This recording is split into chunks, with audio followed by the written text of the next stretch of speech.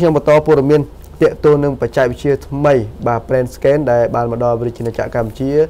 ក្នុងរយៈពេល1ឆ្នាំនេះហើយឥឡូវទទួលបានអ្នកទទួលចែកចាយគេហៅថាសាខាចែកចាយរបស់ខ្លួនរហូតដល់15ឯណោះបាទហើយព្រឹកមិញនេះគឺមានការចុះអនុសាសនៈយោគយល់គ្នាចំនួន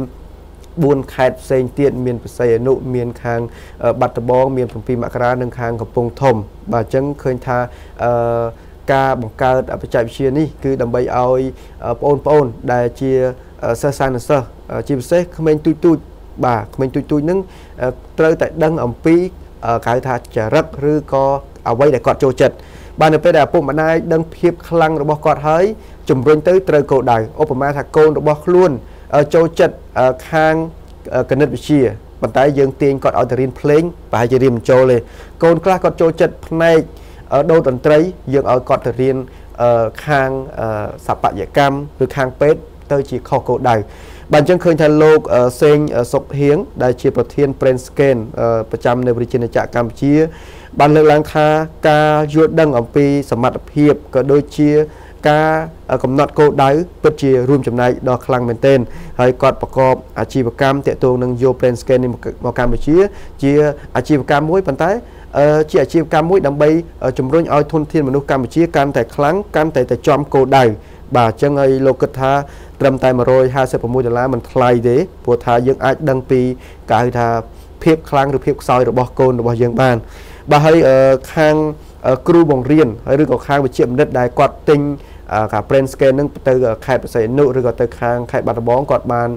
លើកឡើងថាពិតជាល្អណាស់ព្រោះថាគាត់ធ្លាប់ជាគ្រូបង្រៀនម្នាក់គាត់ដឹងថាសិស្សមានភាពខ្លាំងឬភាពខ្សោយប៉ុន្តែពេលខ្លះគាត់ជួយឲ្យសិស្សនឹងពីខ្សោយទៅខ្លាំងហើយជួយអ្នកដែលរៀនមិនចេះសោះទៅជាចេះកាន់តែខ្លាំងប៉ុន្តែនៅពេលដែលមានអា Brain Scan នេះដែល scan មេដៃយើងអាចដឹងពីគេហៅថាចរិតលក្ខណៈបុគ្គលនឹងតើបុគ្គលនឹងខ្លាំងឬក៏យ៉ាងណាអញ្ចឹងរុញឲ្យចំគោលដៅបាទអញ្ចឹងគាត់ថាពិតជាមានអត្ថប្រយោជន៍ណាស់សម្រាប់កូនខ្មែររបស់យើងហើយគាត់ជំរុញឲ្យបងប្អូនជាពិសេសឪពុកម្ដាយនឹងអាចបាទ scan កូនដើម្បីជំរុញកូនឲ្យរៀនចំគោលដៅតែម្ដងបាទអញ្ចឹងព្រឹកមិញខ្ញុំបានទៅអង្គុយស្ដាប់ពីអត្ថប្រយោជន៍របស់វាច្រើនណាស់បាទអ្នកខ្លះ scan ទៅចេញអន្ត្រីអញ្ចឹងទៅបើខ្ញុំ scan ចេញមៀមចេញទីមៀមដែលជាសត្វមួយដែលមិនសូវជាចូលចិត្តនេះទេចូលចិត្តគេហៅថាភាពស្ងប់ស្ងាត់បាទអញ្ចឹងយើងដឹងខ្លួនយើងដល់ពេល scan ទៅដឹងមែនតើយើងដូចចូលចិត្តភាពស្ងប់ស្ងាត់យើងមិនសូវចូលចិត្តញ៉ៃញ៉ៃច្រើនទេណាបាទចូលខាងនេះចង់មូលភណ្ឌចូលអដែងកន្លែងអក្សរកម្មកន្លែងអានអក្សរលើលោកអត់ចូលចិត្តអ៊ូអអញ្ចឹងខ្ញុំក៏ត្រូវសល់លុយ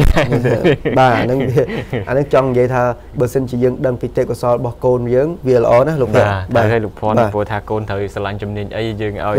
បើគាត់រៀនហ្នឹងទៅបើព្រោះថាពេលខ្លះឪពុកម្ដាយដុកទ័រពេទ្យបែបក៏ប៉ុន្តែឪពុកម្ដាយចង់ឲ្យកូនស្នងតំណែងគាត់ពូថ្នាំសច្រើនឧបករណ៍បាទអញ្ចឹងក៏វាខុសទៅនឹងអ្វីដែលចំណង់ចំណូលចិត្តរបស់កូនដែរបាទដូចលោកគ្រូម្នាក់នោះគាត់និយាយថាគាត់ចំណង់ចំណូលចិត្តខាងរុស្ស៊ីឯងប៉ុន្តែឪពុកម្ដាយឬក៏គាត់ហ្នឹងគាត់រៀនខាងវិទ្យាសាស្ត្រនយោបាយដល់ពេលរៀនយូរទៅអត់ចូលបាទពួកអត់មានចំណង់ចំណូលចិត្តដល់ពេលគាត់ងាកមកខាងរុស្ស៊ីគាត់ប្រកែវិញបាទអញ្ចឹងពេលខ្លះយើងដឹងអំពីគេហៅថាអត្តចរិតឬក៏និស្ស័យរបស់យើងដើរទៅត្រូវគោលដៅបាទគាត់លើកឧទាហរណ៍គាត់ថាពេលខ្លះគាត់ប្រឹងដែរលើកទឹកចិត្តដើរដែរប៉ុន្តែគោលដៅគាត់នៅខាងចំចៅឯងគាត់ដើរមកខាងជ្រោយចវាអញ្ចឹងវាមិនខុសគោលដៅបាទប្រឹងដែរប៉ុន្តែដើរមកខុសគោលដៅហ្នឹងណាចាដើរតែប៉ុន្តែដើរអត់ចំគោលដៅបាទអញ្ចឹងនេះជារឿងមួយបាទអញ្ចឹងសង្ឃឹមថាខាងវិស័យអប់រំឬក៏ខាងឯកជនបាទបើសិនបំពាក់អំពន់នៅខាងនឹងទៀតក្មេងៗកាន់តែខ្លាំងហើយបាទអ្នកខ្លះគិតថាអូកូនខ្ញុំខ្សោយតែពិតមិនខ្សោយទេកូនសុទ្ធតែមានភាពខ្លាំងរបស់ខ្លួនទាំងអស់គ្នា